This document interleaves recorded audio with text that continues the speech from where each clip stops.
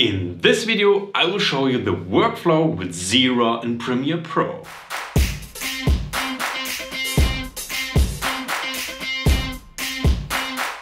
For those who are new to this channel, I am Sandro and I make videos about camera gear, mostly Zcam gear, and this video is not sponsored and I'm very excited about this ZRAW topic. About a year ago I pre-ordered my Zcam E2F6 and when it arrived I tried out the ZRAW, but I couldn't open it in Premiere Pro or any other editing software. You needed to convert the ZRAW to ProRes. But after a couple of months there was a plugin for Premiere Pro on Windows, but not for Mac. So I waited until a few weeks ago Zcam published a plugin for Premiere Pro on Mac. And in this review I will show you the workflow and some basic color correction with ZRAW in Premiere Pro. I will not go too deep analyzing the ZRAW itself. It's more like if you're gonna have a shoot tomorrow and you're shooting ZRAW and you have a very close deadline, what do you have to expect in post? But to have the best vibe and concentration for editing, I need night. Magic! Welcome to my editing suite.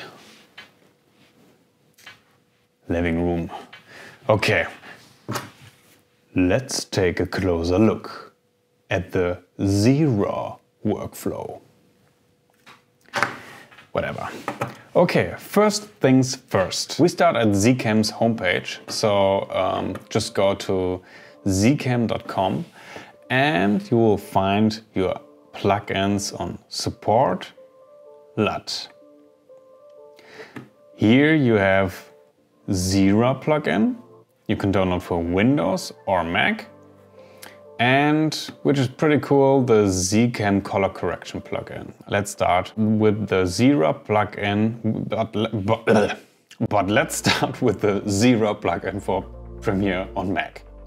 Download this and then open Premiere. Take your ZRAW file and drag and drop it into your project. Usually you get an error because you can't import this file, but with this plugin it is possible.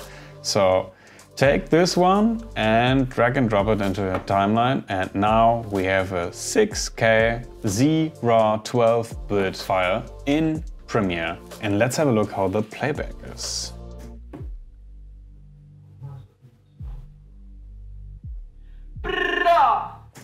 Very nice. By the way, this is a good friend of me and stand-up comedian slash YouTuber, Phil Lauder. Pretty cool content. We did, we shoot together since 3 years. Definitely check out his channel. It's linked in the description. And yeah, you are able to go to effects and have the master effects. And here is the important stuff, the interesting stuff. Press load from ZRAW. And now you're able to change the ISO in post. So if it's too bright, just go to 400 and it's dark. Or it's too dark, just go up to, oh yeah, very bright.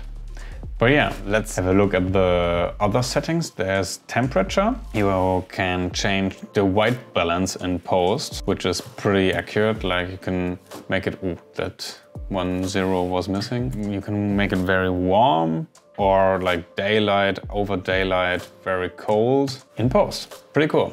Okay, maybe these RGB lights are not so common. I'll show you a clip I made for the anamorphic review. And by the way, you can check this out if you want.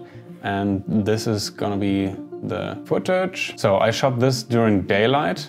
So here we have a very high contrast-free situation. And I can pull down the highlights, like almost, and maybe some midtones. So from this to this, it's pretty good. Like getting some more of these leaves. And now we can look if we can track some skin tones. So I use this one here. And yeah, now there's a funny thing, or not so funny thing, but more like a problem. If you can't use the pipette, I don't know the word in English. What is pipette? Pipette? Pipette de couleur. That was French. I don't know. This thing here. You can't use it when you activated the ZRAW color. There are two ways. You can just go above and then you're able to track it, or just simply deactivate it. Then we have the skin tones. To speed up a little bit the skin tone tracking, you can get from this shot this result. Let's talk about the pros and cons. First pro, the playback is super smooth. You don't have to wait like for, from H.265, you just press play and it's super smooth, even in 6K. The first con is the export time takes a lot more time than H.265 or ProRes. I have a project here, it is about 3 minutes and shot all on 6K ZRAW, and to export this with LUTs, with everything, takes about 1.5 hours, 3 minutes. So this could get a little bit trouble with time if you have to do some changes after you saw the final export. It takes time. Second pro, you're able to adjust ISO and white balance in post. Another con, because you're editing with proxies, so it's not the raw ZRAW file, it's just taking the ZRAW file in the end for the export. So the proxy file is not so clear.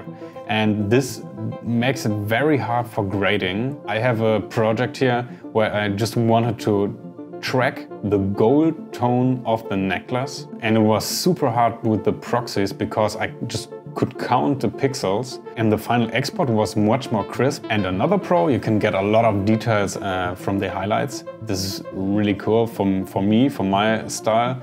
But it is not so super much better than from H.265. H.265, there's a lot of option with the 10-bit, but it's not like you have double the opportunity. It's like a little bit more, but that's good. There is one not so nice thing with ZRAW. It is not supported in Tentacle Studio, so you can't use the advantage of timecode sync. It could work with the sync option in Premiere, but to be safe, better bring a slate on set. Take ice. Under the bottom line, ZRAW files are smaller than ProRes files, but bigger than H.265, but are much smoother in playback than H.265. And in my opinion, this is a huge next step for Zcam, establishing the ZRAW files with this plugin. And maybe in future it is possible to import and grade ZRAW files in DaVinci Resolve. That would be definitely another next step. I hope you enjoyed this video, and if you want to go deeper into ZRAW, then download the sample in the description. And if you're down there, leave a thumbs up and subscribe this channel. And if you have any other questions, leave it in the comments. And I wish you a great time during editing through the nights, and whatever you're gonna create, it's gonna be epic. See you in the next one. And I get some sleep now.